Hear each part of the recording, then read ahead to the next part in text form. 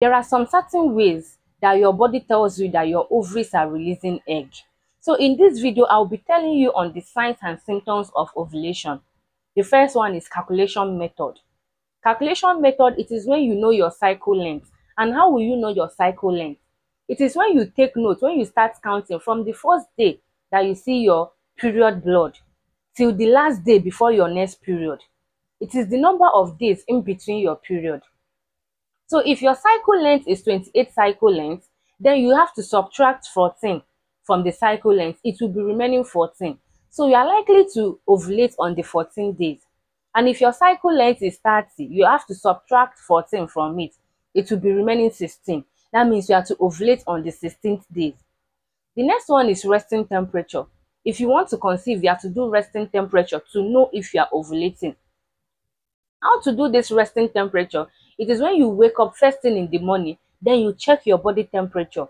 If your body temperature it increases to 0.5 degrees Celsius or 1 degree Celsius, that means you are ovulating, or you are likely to ovulate.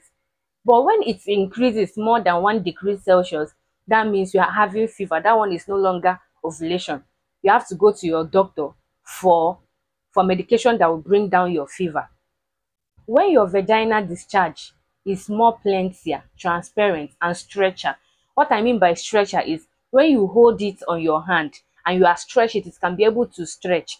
That means it can be more stretcher. Then you know that you are ovulating. When you have tenderness of the breast, so you can know that you're ovulating. But some people, they do not experience tenderness of the breast before they can know that they are ovulating. So body differs. Some people will experience tenderness of the breast, while some does not experience it. Some also experience lower abdominal cramps.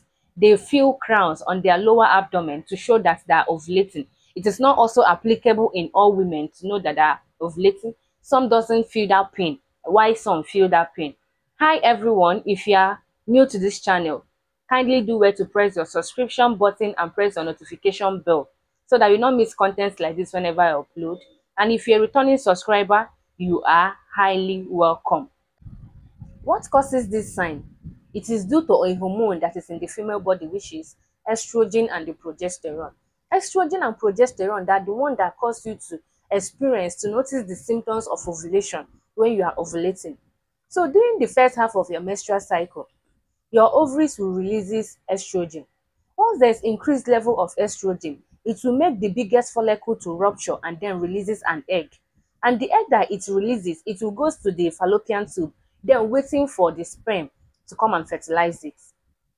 The collaboration of estrogen and progesterone are what gives us the symptoms of ovulations, like increased temperature, feeling bloatedness. Some women, they feel food, they feel heavy in their stomach when they are ovulating, and changes in your vaginal discharge. Some other ways is when you buy ovulation test strip. Ultrasound can also help you to detect if you are ovulating. So thank you for watching this video. Kindly like, share, subscribe to this channel, and turn on your notification bell. See you in our next video. Bye.